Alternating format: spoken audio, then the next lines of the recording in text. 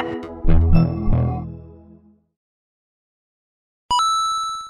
what's up? This is Gizmo, and today we're doing a review for a brand new app. This is an awesome app. This is called Sonic Dash.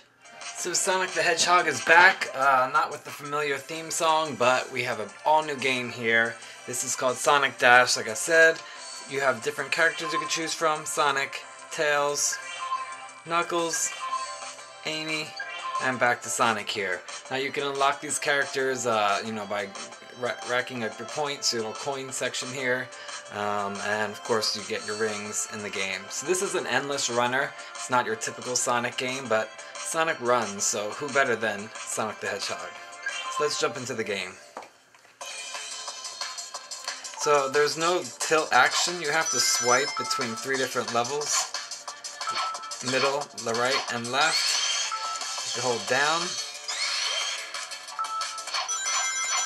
Try to get as many rings as possible. And you could do a super dash right there. And then take off into the sky. Grab some rings, sorry. Fly over here and keep running.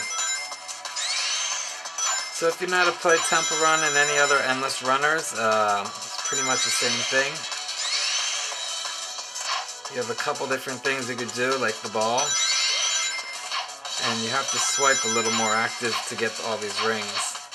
Now you could do different missions, basically achievements / trophies. You win yourself some more points and get yourself some cool trophies. So the further you get in the game, there's a lot more things you could do and experience, and new areas you could visit.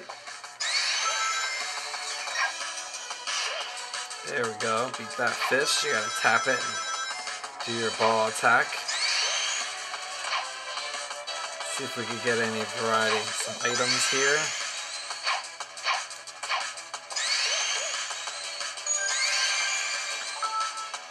Jump. Attack that. We got some spikes. So each of these little levels you can do some cool trick things. It's all different achievements you can get by doing that. So now we're back on this green land, and I just knocked out.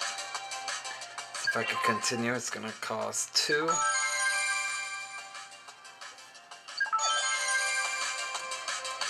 Let's try to survive. Oh man. So we got a big loop, it looks like, coming up here.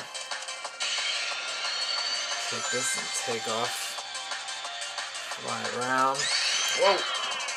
Got really quick. I could use my Sonic Dash if I have everything powered up. Break through some stuff.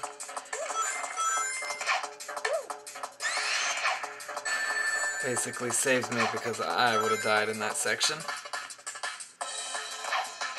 And you can move in midair, which is good, left or right. So of course we got loops, something Sonic is famous for.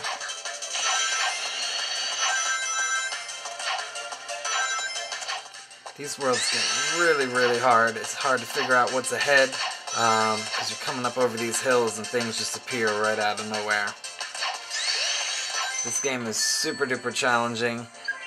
They need to make it a little easier because there's a lot in this track here, but it's not necessarily a bad thing. You have to be a little better at this game to be able to play. Obviously they want you to buy things at the App Store, in-app purchases and all this stuff, so yeah, I'm not really going to spend money on that stuff right now, but this is Sonic Dash. It's $2 in the App Store. It works on your iPhone and your iPad here, so you pay for one, you get them both on here.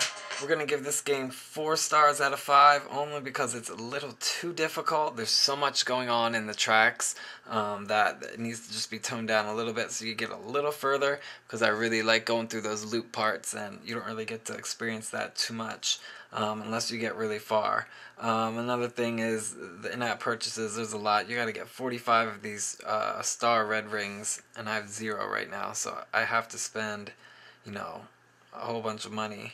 I'd have to spend almost $7 just to unlock Tails, or work on these achievements and get different things. So they're a little pricey with the the in-app purchases, and you know that's okay. You don't really have to buy them, but it's a great game nonetheless. The graphics are really, really smooth. Frame rate is great, and you know I have like no complaints with the graphics. It's definitely a challenge, so you will find yourself frustrated trying to figure out what to do. That's Sonic Dash. Thanks for watching. We'll see you soon.